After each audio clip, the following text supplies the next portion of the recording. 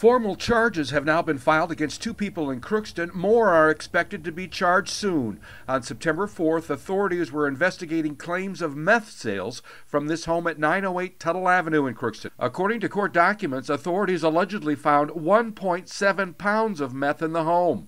38-year-old Misty Des La Marone has been charged with felony possession of meth. 37-year-old Robert Schuler has been charged with felony conspiracy to commit a controlled substance meth crime. Now, 3 others are facing felony charges in connection with this investigation.